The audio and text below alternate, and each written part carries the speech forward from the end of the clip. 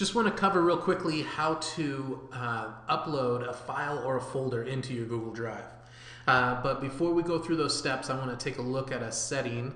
And so let's click on settings and then settings one more time. And the setting we're looking at is this convert uploads. By having that checked, what I'm doing is telling Google Drive to automatically convert any file that I upload into a Google format. So it's going to change things like a Microsoft Word file to a Google Doc for me automatically. And what that's going to do is it's going to keep me from potentially having duplicates of the same file down the road. So I like having this box checked. So I'm going to click done. So to actually upload a file or a folder, I'm just coming over here to new, clicking on new and choosing file upload or folder upload. And so if I click on file, it's going to ask me, which one do I want to bring in? I can choose something from my Z drive or something like that.